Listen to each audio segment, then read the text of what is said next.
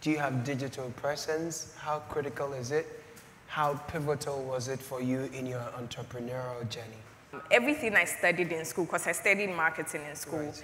and putting it side by side what I had learned in the agency and working with the multinational brands, it made a lot of sense. Because when I was in school, I was learning to pass. I was learning to pass, but now I could see the reality in the principles, right?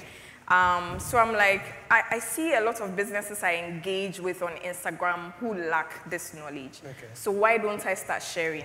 So my entire business is built online. I do not have a physical office for the last 3 years. I've not rented an office space. When I do have to have a physical session, we find a venue for it. But I would say that my life revolves around the internet. So it means you don't need to have a physical space, brick and mortar, to run anything. Nope.